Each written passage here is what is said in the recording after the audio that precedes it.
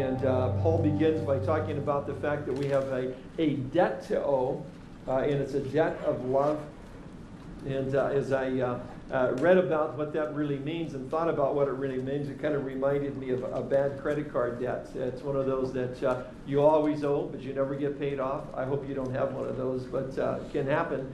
Neil McGregor, in his book, History of the World and 100 Objects, chronicles objects that had the greatest impact on human life in terms of history. And the credit card made the list, number 99. And he says of it that credit cards have become the ultimate symbol of economic freedom. But there's a dark side, McGregor writes. There is little doubt at all that paying by credit card does increase our willingness to spend, often more than we can afford. And we go in debt, which is not a good thing, of course.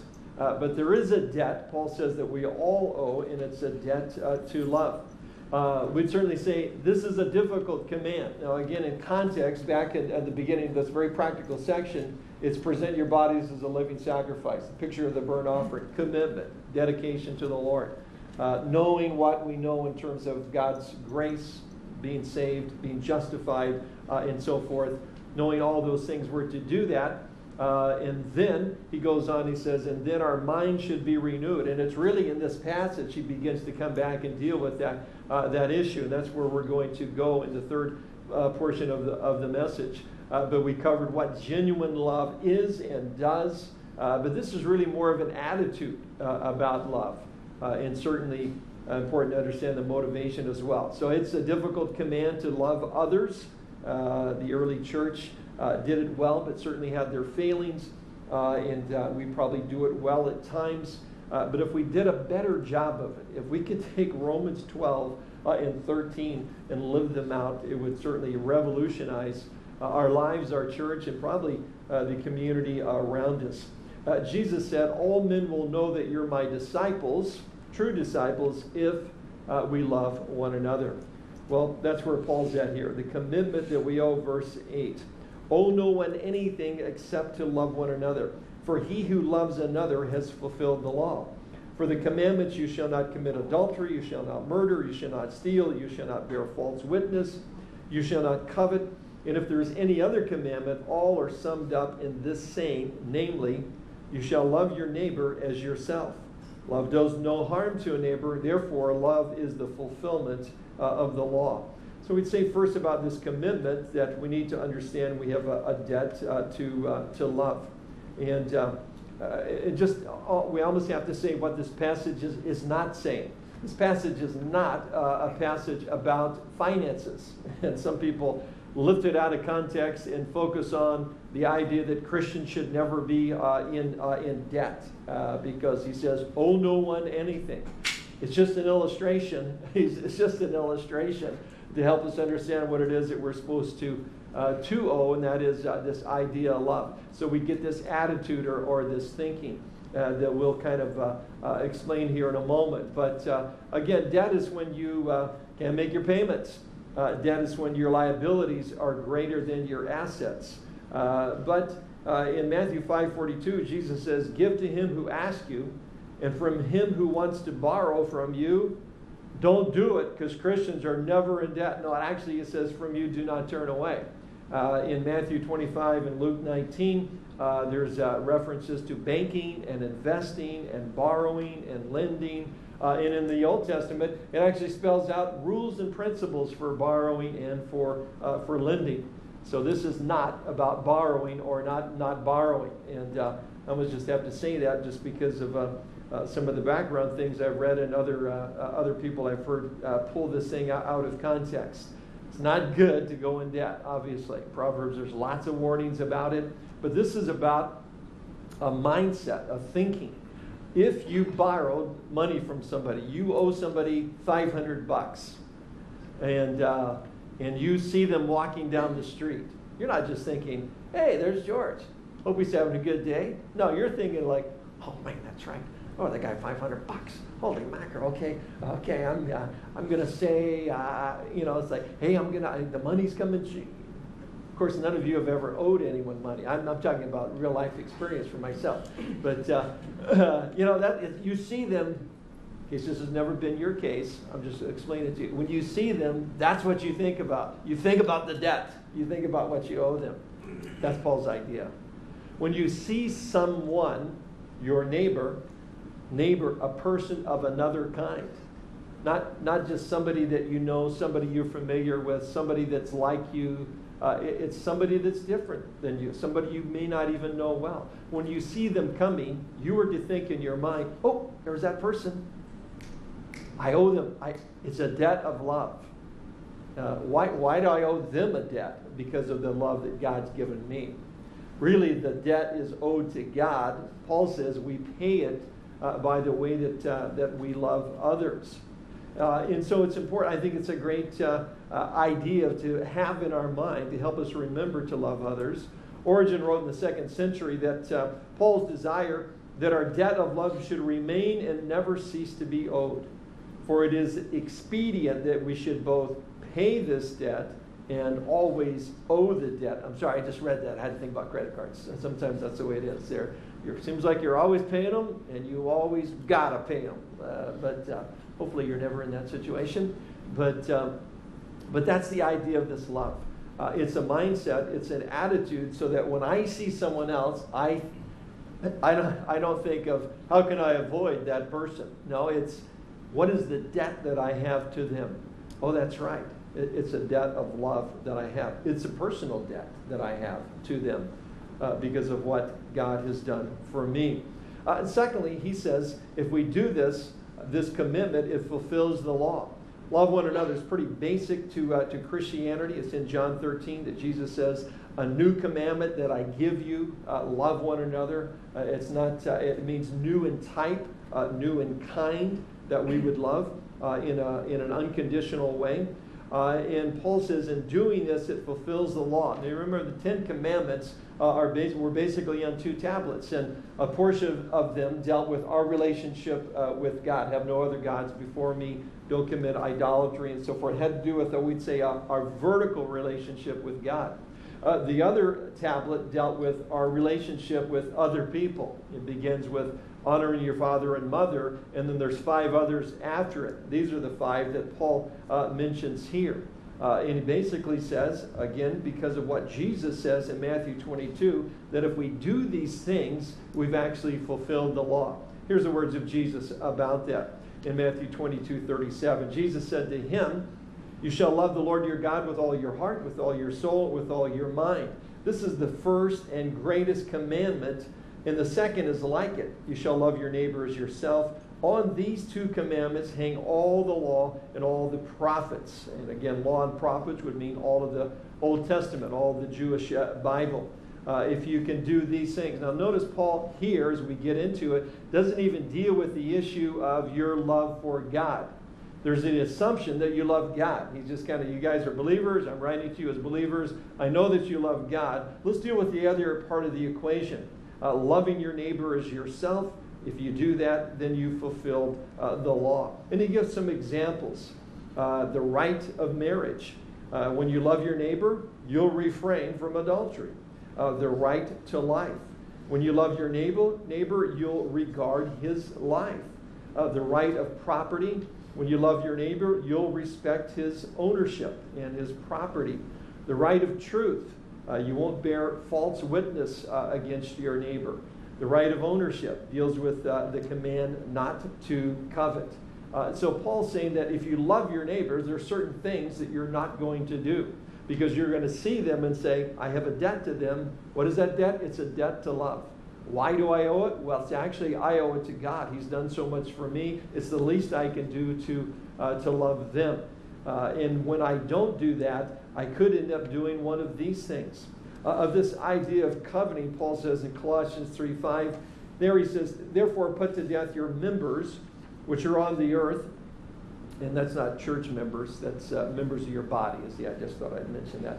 Fornication, uncleanness, passion, evil desire, covetousness, which is idolatry. Notice that covetousness, which is idolatry. Because of these things, the wrath of God is coming upon the sons of disobedience. in which you yourselves once walked when you lived in them. You used to be like this, but you're no longer like this. If you do these things like covetousness, it's like idolatry. Why? Because it comes between you and your relationship with God. Those things that you want, that other people have, or that you see, they have that. I like that house. I wish I had it instead of them. That car, I wish I had that car instead of them. That kind of thinking, he says, you're putting an idol in your life. And certainly, it's not loving your neighbor when you do any of these things. Again, it's easy to convince folks sitting in the chair next to you how much you love God and so forth. But the real test, of course, is when we're out there in the world. And the world is starving for someone to come along and say that somebody cares about them. I can just tell you from my own life, I was so ready to get saved, I finally just led myself to the Lord. I just was so convicted, and I finally just got down on my knees in my bedroom, and I prayed the sinner's prayer and led me to the Lord. I was my first convert. Of course, we don't save anybody. God saves us.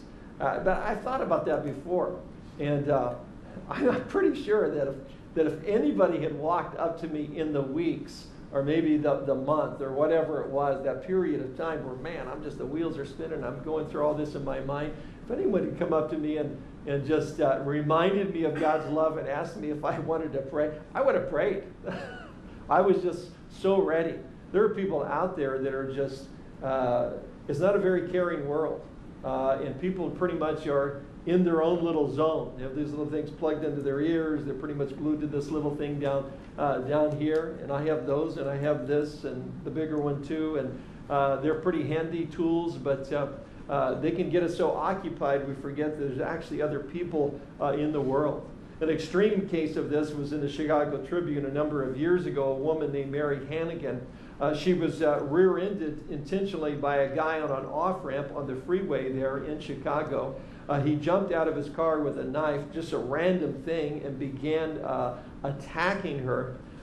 People around her responded by driving around so they could get off the off-ramp. Nobody stopped, nobody honked their horn, nobody said anything, nothing. She ended up with plastic surgery, 100 stitches in her face. Her husband said later, "That's what I can't believe. It's as if people went out of the way not to help her." And of course, that's an extreme case. But there's just people out there that are hoping that someone, somewhere, will show some kindness or care for them. And again, the idea here in our neighbor, it's someone of a different kind, a different type. It's not somebody we normally hang out with. It's just the general person that's out there that we need to show God's love to. So there's a commitment that we owe. It's a debt that we owe, and we need to constantly be paying it, but we're never going to pay it off. And it's a debt of love. And again, it's because of the love that we've come to know God. Paul doesn't even address, again, the idea of our relationship with God. The assumption is we've got one, and we've already come to know God's love. So now he deals with this other area. He adds to that in verse 11, saying there's a crisis of time itself. And he says, "And do this, knowing the time, that it is high time to awake out of sleep, for now our salvation is nearer than when we first believed. The night is far spent, and the day is at hand." So the crisis is a lack of time. There's this idea of urgency in the word time, and do this, understanding the present time. There's two Greek words that he could have used here for time. One is chrono, as in chronological, like calendar time, linear time. That's not the word that he used. He uses kairos, which is a quality or a kind of time. He's saying, do you know the kind of times that we're living in now? Because they're coming very quickly. The kind of time we're living in now is called the church age. It's called the last days. Paul was very concerned about it in the first century. Think we ought to be concerned in the days that we're living in now? This idea that Jesus could return for the church, the rapture of the church, at any moment, the imminent return of Jesus Christ, well, you'll find it with the apostles. You'll find it with the early church fathers. You'll find it with the great men and women of God through the centuries. All lived with this idea and this concept that the Lord could come at any time, that we're truly living in the last days. C.E.B. Cranfield once said, "This present age, which Paul refers to as the night, could never have been a higher status than that of something far spent. Henceforth, the day would always be imminent until it should finally break. This brings an urgency to the matter of loving on the level. Believers are to wake up from a spiritual lethargy and love their neighbors while they have the opportunity to do so." The idea, you see that person coming, he's your neighbor, you owe him a debt, it's a debt of love, and you've got a little window of opportunity to show that love. Because today we're closer to our salvation to be with the Lord than we were yesterday. We're not getting further away, we're getting closer every day. And we don't know when that time might become. And it's meant to be a change of attitude, or to recognize that we kind of wake up because we just, life gets busy. And we can start to think that the life is the thing, and the life is important. I've kind of used this illustration before, but one of my favorite teachers in graduate school would point out to us, a great Old Testament scholar, the idea that this type in the Bible, that the great men of God were all shepherds: Abraham, Isaac, Jacob, David, and so forth. And he contrasts that with the Canaanites, who are primarily farmers. There's nothing against farmers, but he points out a lifestyle difference between these two people. Farmers live season to season. Season to season. There's a time to plant, there's a time to harvest, and it's very cyclic. It's season by season by season. Kind of like your work week, it's just like this. But he said the great men and women of God never lived that way. They lived like shepherds. Shepherds are always on a journey. They're always going from point A to point B. They are leaving here and they are arriving here. And we can get caught up in a cyclic kind of, well, here comes the weekend again. Man, another week has come and gone. Man, here's and we start to think that life is like this, and it's not. We are on a journey, and it's going to end. And it's going to end at the rapture of the church, or when we go to be with the Lord, if that happens prior to the rapture of the church. But it's going to end. This window of opportunity called the church age, we're in a crisis of time, and if we see it that way, Paul says this should be an urgency to actually loving others. Kind of told you this illustration before, but it's kind of become a household phrase with us. The little boy that liked to visit his grandparents, and when he would there, loved to listen to the grandfather clock out in the hallway to its chiming, and he would love to be there at noon, so he'd get to hear it at least 12 times. And he was there one day on a Saturday afternoon. The clock went, and he counted out loud, 1, 2. He goes all the way through, and then it hits 12, and it goes. He didn't know the clock. They were having trouble with the clock. The clock went 13, 14, 15, and finally stopped. He was very excited, and he was very concerned. He ran into his grandmother and said, "Grandmother, it's later than it's ever been before." And it is.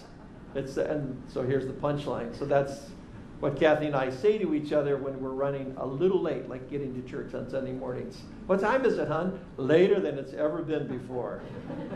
And it is now. And that's Paul's point in the first century, so much more in our day today. The crisis requires, again, this idea of a change of attitude. His illustration, the metaphor, we're awake as opposed to we're falling asleep when we should be awake. He uses it in 1 Thessalonians 5, and really talking about the rapture of the church and that we should wake up. There he says, "Therefore let us not sleep as others do, but let us watch and be sober. For those who sleep, sleep at night. Those who get drunk at night. But let us who are of the day be sober, putting on the breastplate of faith and love, and as a helmet the hope of salvation. For God did not appoint us to wrath, but to obtain salvation through our Lord Jesus Christ, who died for us, that whether we wake or sleep, we should live together with him." Time is running out. The rapture of the church. God didn't appoint us for wrath. We're not going through the tribulation. He could come for us at any time. Peter uses the same idea in 2 Peter 3 about the return of Christ. There he says in verse 10, "But the day of the Lord will come as a thief in the night, in which the heavens will pass away with a great noise, and the elements will melt with fervent heat. Both the earth and the works that are in it will be burned up. Somebody asks you if you believe in global warming. You can tell them as a believer, you absolutely do. It's right in the Bible. Therefore, since all these things will be dissolved, what manner of persons ought you to be in holy conduct and godliness, looking for and hastening the coming of the day of God, because of which the heavens will be dissolved, being on fire, and the elements will melt with fervent heat. Nevertheless, according to his promise, look for the new heavens and the new earth in which which righteousness dwells. The day of the Lord will come like a thief in the night. We should keep that in mind. Everything around us is going to be gone. The only thing that will pass into eternity are people in God's Word. Maybe we should invest ourselves into those things. But it's coming quickly. The emphasis on the imminent return of Jesus Christ. The light is dawning. I think a new day is coming, is what Paul's saying. Our ability, our chance to love someone is just that. It's a crisis of time. It's a moment. Sometimes it's only once. A lot of people you meet, you don't see them every day. Your little words of kindness or whatever it might be, sharing the love of God, you don't know the impact that it may have on them and then on someone else. But Paul says we need to have this idea that there's a crisis of time, there's a debt that I owe, and it's because God has loved me so greatly. Thirdly, all of that should change our behavior. There at the end of verse 12, he says, therefore, because of what he's just written, let us cast off the works of darkness, and let us put on the armor of light. Let us walk properly as in the day, not in revelry and drunkenness, not in lewdness and lust, not in strife and envy, but put on the Lord Jesus Christ and make no provision for the flesh to fulfill its lust. So 3 times he uses the phrase, let us. It's an exhortation to change. And the first one is change involves things we should not do, or to cast off darkness. The idea that it's the darkness, the temptation that the devil or the enemy brings our way. James 4:7, James writes about this subject. Therefore, submit to God, resist the devil, that's our word, and he will flee from you. Draw near to God, and he will draw near to you. There's things of the darkness. Again, another metaphor. We're people of the light, so we don't dwell in the darkness. Things that we should cast off, things that we should resist, because, again, the dawn is about ready to come over the horizon. Secondly, the change involves a strength that we do not have. I see that in this little phrase, and let us put on the armor of light. The armor of light, that's the armor that God would give us. None of these things that he's going to be describing, this change is not really something we do. It's something God does in us. It's by his strength. Kind of the classic Billy Graham line, and I don't do a good Billy Graham, so I won't even try, but he would say the Christian life is impossible unless you have the Holy Spirit in your heart. Opens this quote. Unless you have the Holy Spirit in your heart. It is impossible. It's impossible except by God's power to transform us and change us. Paul's pointing out some motivation here, why we should do it. He's pointing out a crisis of time, but there's some changes, but we need the Lord's protection. We need God's hand of strength upon us. Paul tells us in Galatians 5:16 to walk in the Spirit. And I think that's what we all want to try to do. But there's also a very fine line between walking in the Spirit and walking in the flesh. You go out here today, the last song that we sing, still ringing in your ears, praising God for what he's going to do and how he might use you to love others until the guy cuts you off right over there by where Scissor used to be. God bless you. It's a real fine line between walking in the Spirit and walking in the flesh. It's not easy. We need to do it in the Lord's strength. Paul says in Ephesians 16, therefore take up the whole armor of God, that you may be able to stand in the evil day, and having done all to stand. It's the armor of God. It's those things that God gives to us. It's our faith and our trust in him primarily, our reliance upon him that enables us to do these things. Thirdly, the change involves a refusal to live like non-believers. Verse 13, let us walk properly as in the day. This word properly in the Greek is a word that sounds like a schematic or scheme. It sounds very similar. Some Greek words, we just kind of say them into English, and they become part of our vocabulary. So let us walk with a plan, with a scheme, with a plan that God has for us, unlike unbelievers. 1 Corinthians 14:4 uses the same word when Paul says, all things should be done decently in order. It's the same word. In 1 Thessalonians 4:12, it's the idea to walk honestly, properly, honestly, decently. It's a plan. Walk in the plan that God has for us. And don't be like the non-believer. Where he mentions 3 sinful practices, or 3 couplets here. One of them is, there must be no revelry or drunkenness. And again, just the person, the picture of the drunken individual, out to have a good time. And I'm glad that's not an issue or a problem. No, it's a big problem. It's a big issue. Paul says, don't act like, don't do behavior like the non-Christian. There's to be no lewdness and lust, speaking of sexual immorality. This is taken from a Greek word that's the name of a city, a Selgate. Selgate was a Stoic city. So they were big on morality and so forth. Unlike many of the Roman cities that were major centers for prostitution and so forth, Stoic city would not be like that. Selgate. Paul, he thinks that word puts an a in front of it, which means the opposite. So he's saying, don't be like a person with absolutely no kind of morality. It's the idea that this is someone who's given over to immorality, and they're incapable of feeling any shame over it. If you're not sure if there's people like that, just turn on the TV. It's pretty shameful, some of the stuff that's mentioned, that's said. And that's just the commercials during the news. I mean, the regular programming is really bad. But Paul says there should be a contrast in our lives. The third set is strife and envy. This phrase describes someone who can't stand being surpassed, grudges others their successes and their positions.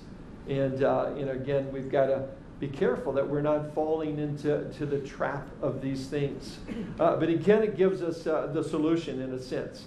The change is explained thirdly or fourthly with an illustration. Here's what we're to do. The word but put on the Lord Jesus Christ. That term in the Greek means here's a great contrast. Instead of being like this, here's a huge contrast. Instead of that, put on the Lord Jesus Christ. Again, a phrase that Paul uses. It's one of his favorites. Put this off, put this on. He uses it many times. And again, he's writing to believers. He's not saying get saved all over again. We already have the Holy Spirit. We're already in Christ. We've already come to faith in Christ. But this is different. He's saying basically by experience, in a sense, put on your little bracelet that says, what would Jesus do? If that helps you. But it's the idea of you're going to take Christ's presence. You're going to acknowledge Christ's presence with you throughout the day. Ray Stedman once wrote, he said, when I get up in the morning, I put on my clothes intending to be part of me all day. They go where I go, do what I do. They cover me. They make me presentable to others. That is the purpose of clothes. In the same way, the apostle is saying to us, put on Jesus Christ when you get up in the morning. Make him part of your life that day. Intend that he go with you everywhere you go, and that he act through you in everything you do. Call upon his resources. Live your life in Christ. Put on Jesus Christ. And then the change is explained in a word that means to plant. And we already mentioned one Greek word that means to plant. This one's a little different. There at the end it says, and make no provision for the flesh to fulfill its lust. This is one of those phrases where you kind of make no provision for the flesh, brother. That's right. What does that mean exactly? I don't know. But here's what it means. It means don't make a plan. The idea is that don't allow a plan to come about in your thoughts or your imaginations. Someone might say, the non-Christian, hey man, this weekend I can't wait because I'm going to do that. I'm going over here and we're going to get so drunk and see, he's making provision. He's making provision for the flesh. It has not happened yet, but he's making plans in his mind for something that is yet future. It's also a military term. And it's used to describe what we might call a FOB, or a forward operating base. In other words, you establish, you get into enemy territory, we establish, our guys and gals do this, and then they'll set up base right there. So they got a base of operations. That's the same word. Make no provision. Don't let the flesh and your fleshly, self-centered desires, don't let them make a forward operating base in your brain, where you sit there and now they're there and it's part of you and you're entertaining and you're thinking and you're planning and you're making provision to sin, basically. You're making provision for the flesh. You know, when we did our study not that long ago on spiritual warfare, my whole focus is to try to help you see that primarily most of that happens in our mind. Now again, this is where the tie comes in with Romans 12. Therefore, I urge you, brothers, to present your bodies as a living sacrifice, holy and acceptable unto him, which is your spiritual act of worship. Do not be conformed any longer to the pattern of this world, but be transformed by the renewing of your mind. And he's kind of telling us how to do it. One of the problems we have is in our thinking and what we allow to come in our thinking and our thoughts. What am I planning on doing this weekend? What am I planning on doing tomorrow? Am I making provision? Am I considering, imagining, thinking about things that are detrimental to me and that will no longer distinguish me from the non-believer, which he's just described in these three couplets. Paul mentions this about the mind here in 2 Corinthians 10:4. Again, a spiritual warfare context. He says, for the weapons of our warfare are not carnal, but mighty in God, for pulling down strongholds. Where are those strongholds? Well, casting down arguments, thoughts that are coming to me, every high thing that exalts itself against the knowledge of God, bringing every thought into captivity to the obedience of Christ. That's where it all begins. That's where the problem is. The problem is me and in my thinking, and I need to be very, very careful. And if the thinking is habitual on something that leads me into sin, well, that's really the problem. And when it happens, I need to deal with it, realize what's going on. I may need to have other people praying for me over that issue. I may need to have some scripture that I want to put in my mind instead of those thoughts in my mind. If I can memorize them, which you can, carry them in a card and review them. I might need to, plug those earbuds in and listen to some good worship and praise. I need to get my thoughts on Jesus Christ and not this thing that's been established in my mind. We need to bring those thoughts captive, and the Lord will do it. The Lord can help you do it. That's the whole point. What's going to happen? You'll be metamorphosis. You'll be transformed by the renewing of your mind. You don't have to, we're Irish. I've always been angry. I'm sorry. That's just an excuse. We can you can rationalize anything. Well, I'd like to be a better Christian. It's just the way I am. Well, I would say doesn't have to be that way. Doesn't matter if you've always been that way. The Lord wants to transform all of us so that we look and our behavior is different. So that when we see that person we had a debt of love to, they actually might want to talk to us. They might believe that we actually are caring and loving because they can see it in our lives. Because we're going to put on Jesus Christ like a garment and bring him with us each and every day to help guard our hearts and our minds. So again, the motivation here, 1 John 4:19, we love him because he first loved us. That's the debt. That's what I want to see.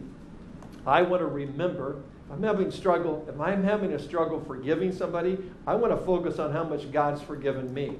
If I'm having struggle loving somebody, I want to focus on how much God has loved me and how much he's doing for me and will continue to do for me even in the future. Principle can kind of be dramatically illustrated and a woman's life named Catherine Laws. Her husband Lewis became the warden of Sing Sing prison in 1920. She led him to introduce a lot of very much needed humanitarian reforms within the prison system there, which eventually spread to some other prisons as well. She would, in caring for these prisoners, and she did care for them, she would take her 3 children often and sit with the gangsters, the murderers, and the racketeers as they played basketball and baseball, and she showed them true loving kindness. In 1937, they'd been there 17 years, she was tragically killed in a car accident. The next morning, the acting warden went to work, and at the main gate there were hundreds of prisoners on the other side of the gate because Catherine's body in those days would be what's called a wake. In other words, you don't go to a funeral home. Her body is actually in the home right there on the campus of the prison. The warden knew exactly what they wanted. And he said to them as he opened the gate, "Men, I'm going to trust you. You can go to the house," which they did by the hundreds. And the historical record says no count was taken, no guards were posted, and no one was missing that night. And then the writer of this article said this that I thought was great. Love for one who had loved them made them dependable. Love for the one who had loved them made them dependable. And if we really understand how much God has loved us, how much He does love us, and will continue to love us no matter what, it will make us dependable. That's the idea. There's a commitment we owe. It's to love others like a debt. It's a crisis of time, but we need to understand the motivation. And that motivation of God's love should also actually change our own behavior so we don't act like non-believers. So other people can see God has the power to change a life. People are looking for someone that will care for them, but they're also looking for something in life that is greater than themselves. And we have all of that in our relationship with Jesus Christ. Let's pray. Lord, we... Now I praise you, Lord of all creation. You ordained the sun to rise and fall. You scattered the stars across the heavens. You come close enough to hear me call. I want to say, oh, with your name, let all creation proclaim. Holy is your name. I want to say, holy is your name. Let all creation proclaim. Holy is your name.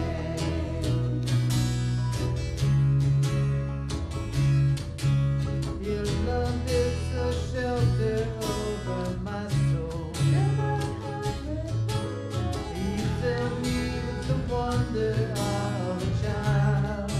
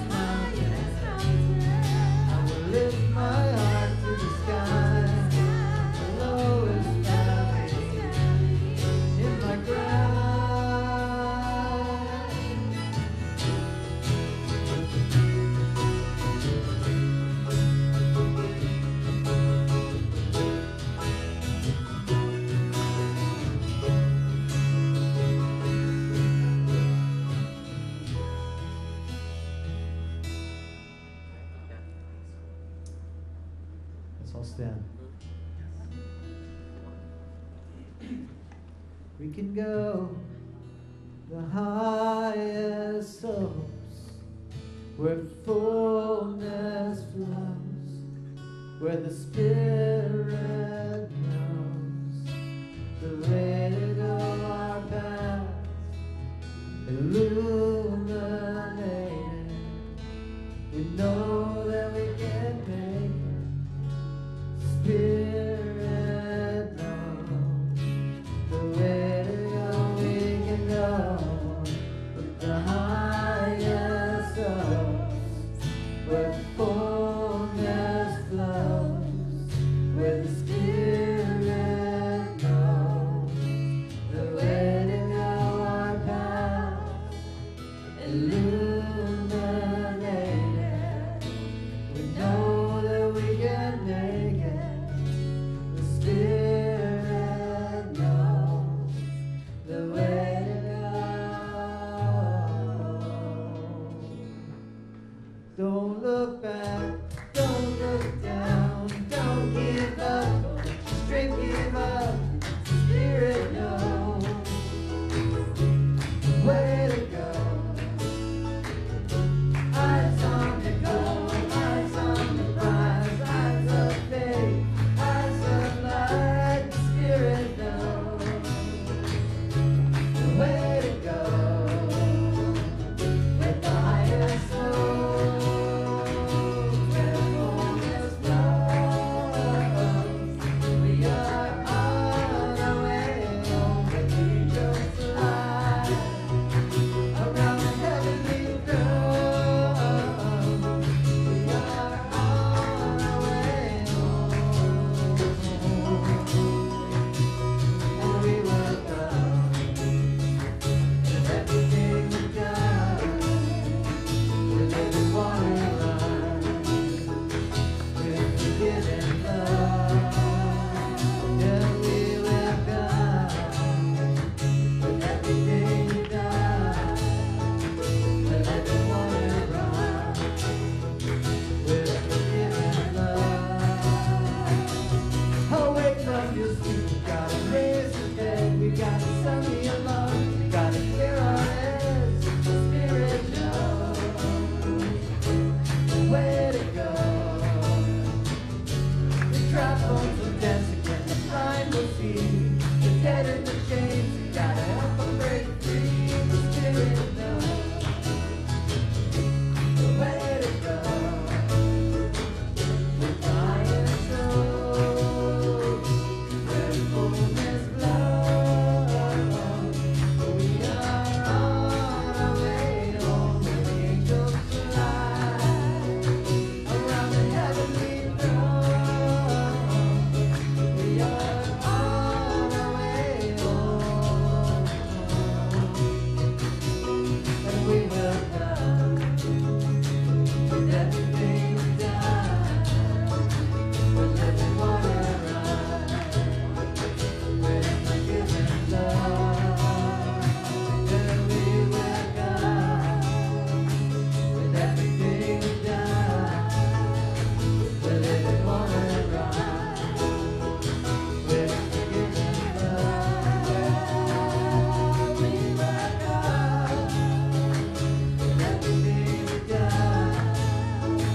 We're living water run, with forgiven love, and we will go with everything we've done. We're living water run, with forgiven love. We can go with the highest hope, where fullness flows, where the Spirit knows the way to go our path, illuminated. We know that we can make it. Spirit knows the way to go. Your shadow has come over me, blocking out the mountains and the moon and stars. This raging war, these enemies, against the stronghold and the fortress of a holy heart.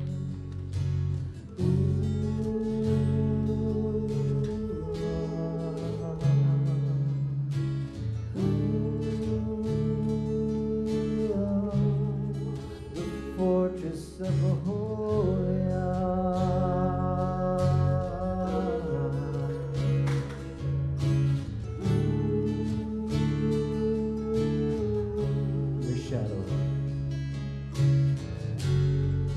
Your shadow has come over me, blocking out the mountains and the moon and stars.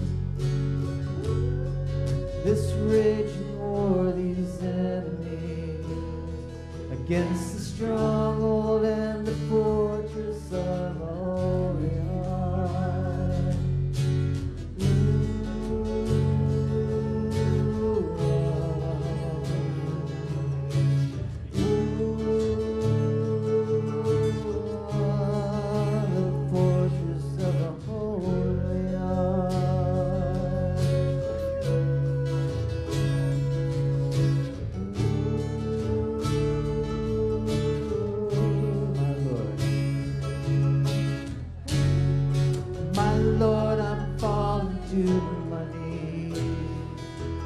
Bending like a tree about to break in the howling wind.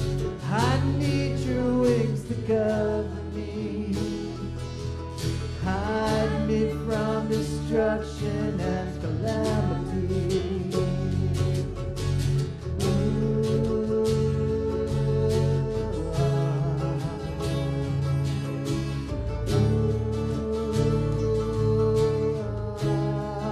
Destruction and calamity.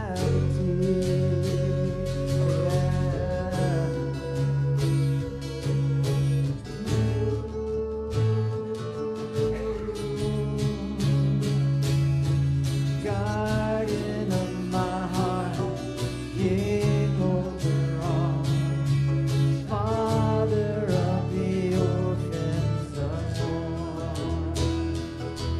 my shield and my fortress, my refuge, my strength, hold us up against the dark, carry us over the mountains, bring us over water, far away from this foreign shore.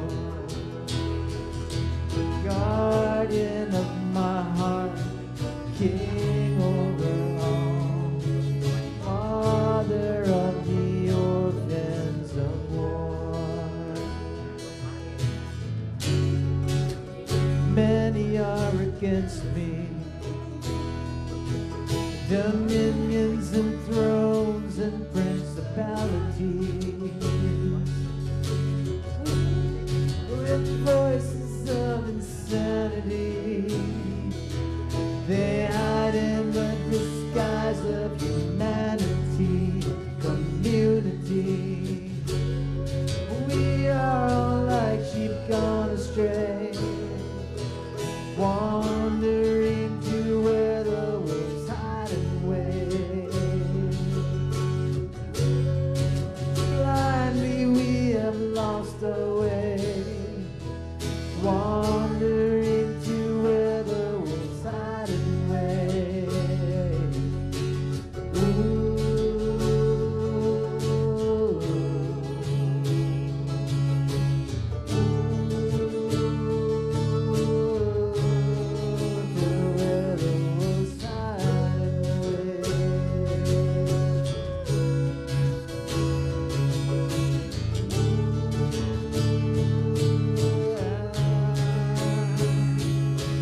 Guardian of my heart, King over all, Father of the orphans of war, my shield and my fortress, my refuge, my strength.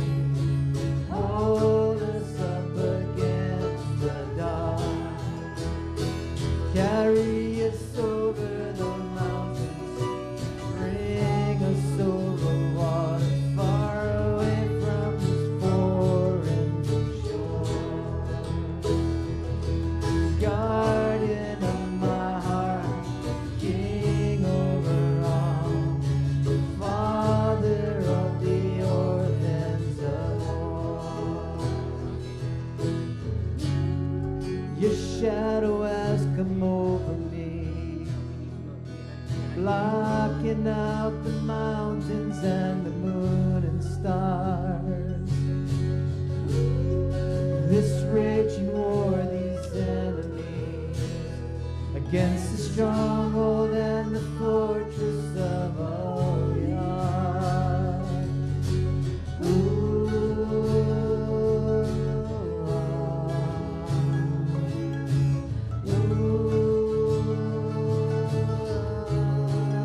the fortress of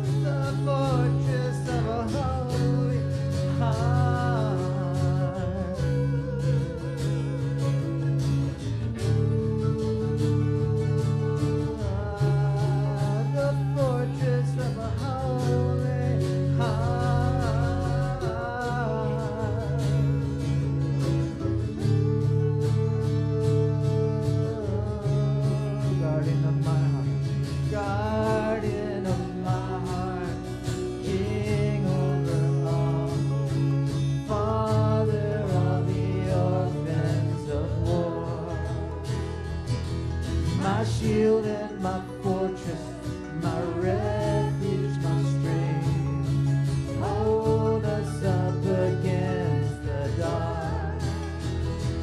Carry us over the mountains.